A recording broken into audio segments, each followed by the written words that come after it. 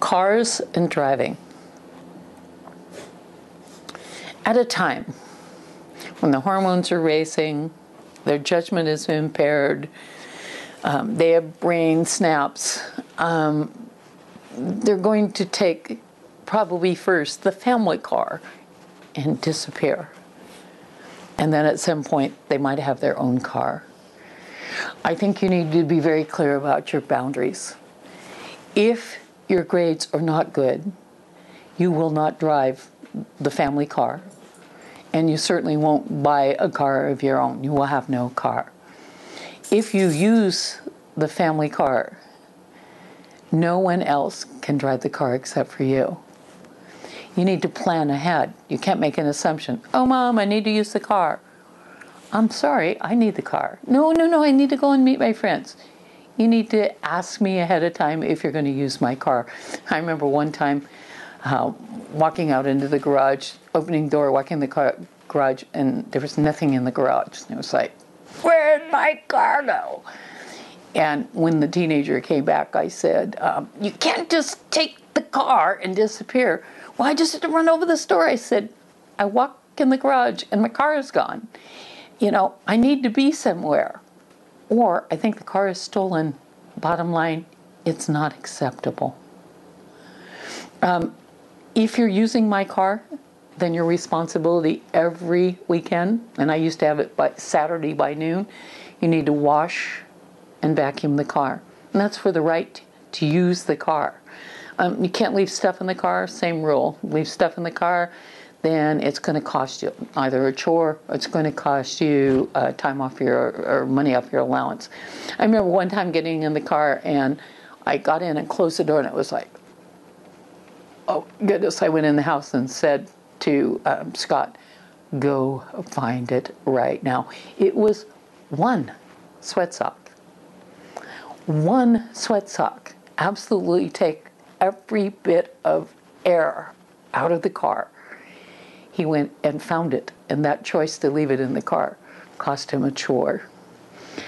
If you get any tickets, you're going to pay for them. Parking tickets or speeding tickets, you're going to pay for them. I'm not going to pay for them.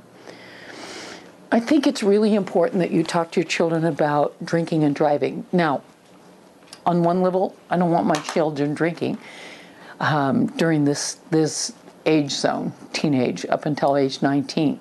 And the bottom line is, should you choose to drink, don't even think about driving. And you need to show them some pictures on the internet. You need to show them the reality of what can happen if they drink and drive.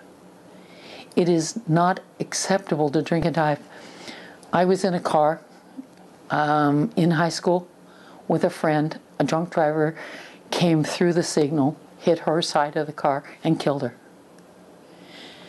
And when I talk to teenagers in this Making Good Choice class that I do, I say that, they all go, I guess, and I said, yeah, it pretty much ended her life, didn't it?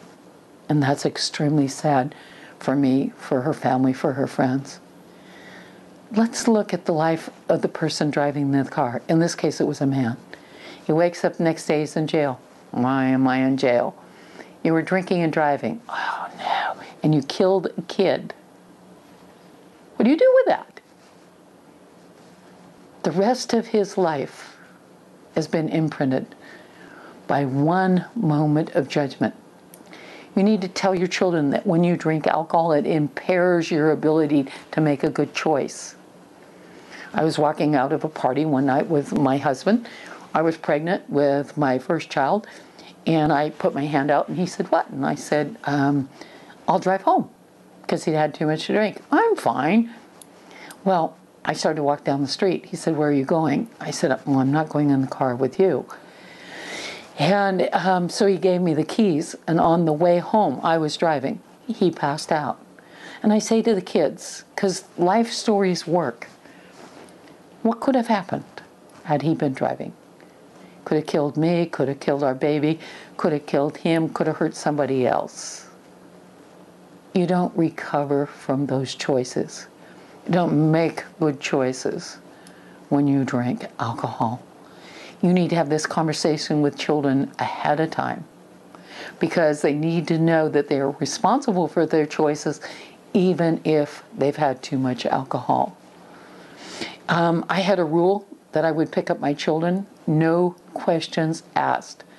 If they called me and they said, I need a ride, I'd say, where are you? I would go and get them, and I wouldn't ask any questions. Do you know how hard that is for me? Because I want to know what's happening and who did it and what's going on. I want to understand the theory and the reason behind it. I mean, I want to know. But that was my agreement. So my children had a way to get out of a difficult situation, or if they made a bad choice, to get home safely. No questions asked.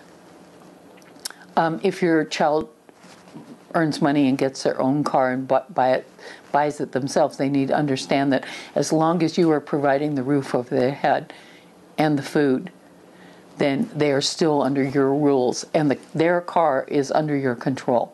So you can take their car away, take their keys away.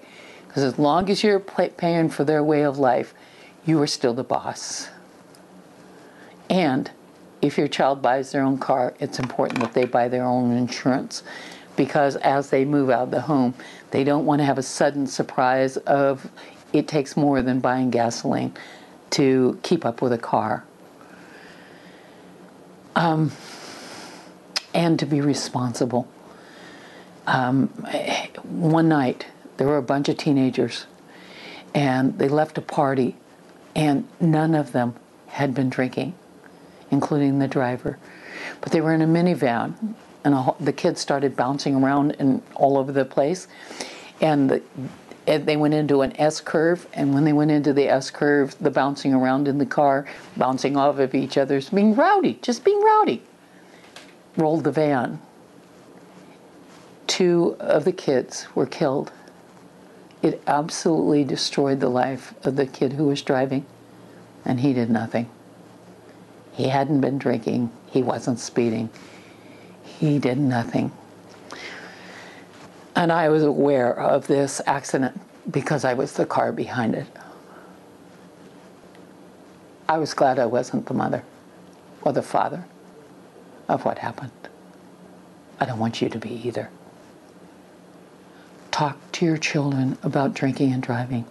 Talk to your children about the responsibility of being in a car that you can end somebody's life.